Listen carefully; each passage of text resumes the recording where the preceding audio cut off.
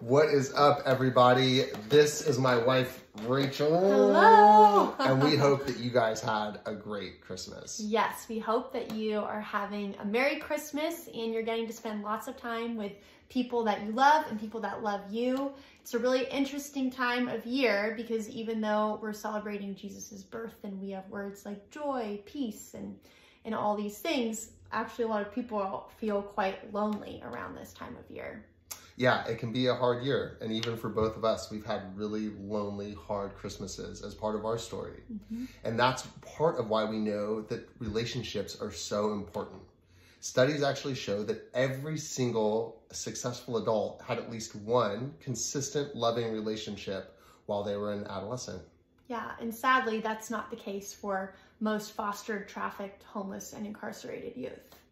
Foster youth age out of the system at 18, and within 2 years, 2/3 of them are dead, homeless, or in jail. Yeah, that's a crazy statistic.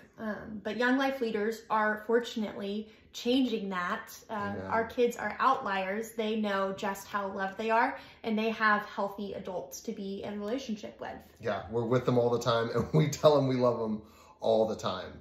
And so, our request is if you feel like you'd like to bless a marginalized kid with the gift of loving, trusting relationship, will you please pray about getting involved with us? There's so many ways to get involved. One of my favorites is praying for the ministry. You can also donate or volunteer. However you want to use your gifts, let us know and we'll find a way. So we're so grateful for you all. We quite literally could not do this without you. So thank you. We love you. Peace. Merry Christmas. Oh!